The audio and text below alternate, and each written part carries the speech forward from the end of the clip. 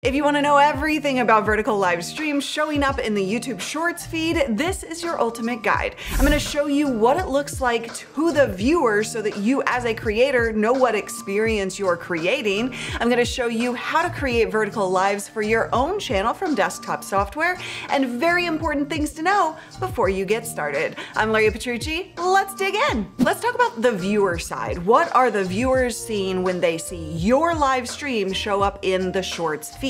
From the viewer side, when you're using the main YouTube app, then you click into the Shorts tab, you'll now occasionally see a preview of a live stream in that Shorts feed. So as you scroll through regular Shorts, and sometimes you'll encounter a live. This is to help creators get bigger and wider discovery to a new audience, and for viewers to discover new creators. It works hand in hand. And yes, this works on desktop and the TV viewing as well.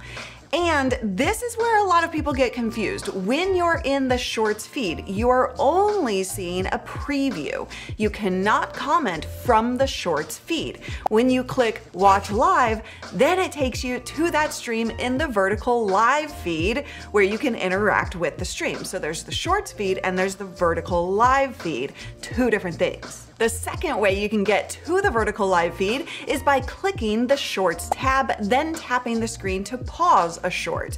Then you're gonna see the live tab at the top. Click that and you're now in the vertical live feed, so that as you scroll through, you're seeing all and only vertical live streams. Once you're there, you can click the three dots to like, dislike, share, read the description, and more. Side note, as a creator, you will need to educate viewers where to locate that like button if that's a priority for you. And yes, YouTube has some major work to do on the interface and usability of this experience, and I'm sure that we'll see improvements in the future. If we do, you're gonna find updated videos in the description below. Now, the third place that viewers can find your vertical lives are on your channel page underneath the live tab. Both vertical and horizontal streams will show here. If a viewer is watching a vertical live on the TV, they're gonna see the black bars on the sides. Now, let's look at it from the creator side. How do you actually create a vertical live video that does get discovery from the Shorts feed? A couple of really important things to remember here. Only vertical live streams will show in the Shorts or vertical live feed.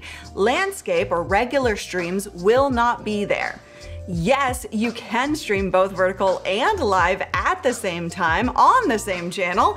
There is a separate tutorial for that listed in the description. So from your computer, the only thing you need to do in order to stream in vertical mode is literally change the aspect ratio. In Ecamm, you're gonna find that in the Preferences tab. So you'll click Ecamm Live, then Preferences, then you'll change the stream shape to tall, 9:16 aspect ratio. If you're using Streamyard, you're going to come into your dashboard and click Create. Choose a new live stream and choose the channel.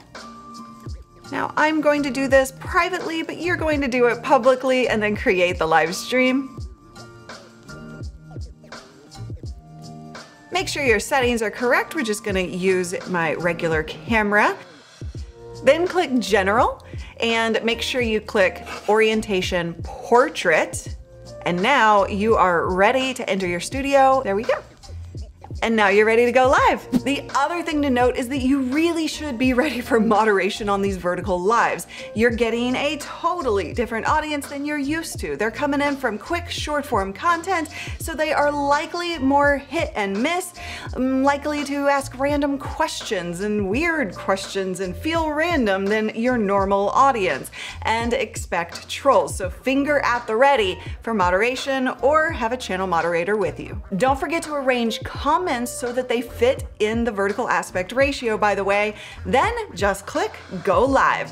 Notifications will go out just like any other stream, and you'll be in the vertical live feed and hopefully pop up into the Shorts feed on occasion as well.